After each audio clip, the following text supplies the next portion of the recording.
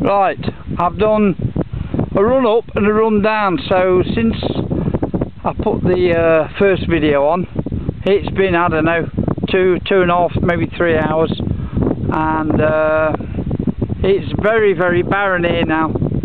I used to get some really good finds here, but since he's turned the field over, it's just really bad. The car's over there, so I'm on the second run, so a run up and a run down, and I've had one signal, and this is it, a button. You can see it there.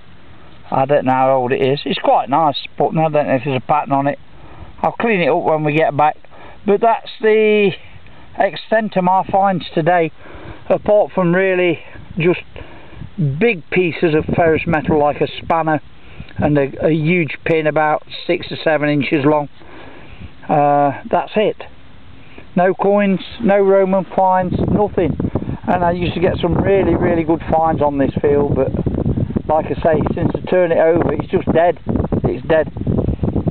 So getting very, very few signals, but that's a nice find. I'm quite happy with that. I wish I could just find a couple of coins or something, but it's really dead. I might move on to new pastures. Over there's some sunflowers. That belongs to another farmer. I did ask him.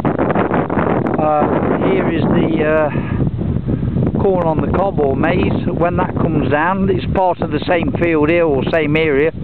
I'm going to find out who that belongs to and see if I can do that, because when he pulls that down, he'll be turning it over for a while, and maybe I can make some more good finds, Roman finds or something, and see what it's like. But I don't know when this is coming down. It's 31st of August now, so it won't be much longer, I guess. So anyway, I'm going to make my way down to the golf in the middle of the film there, and I'm going to tootle off back. I'll do a round, there won't be much to show you anyway. Apart from this button, I'll probably throw the rest of the stuff away. So anyway, I'm going to close down for now.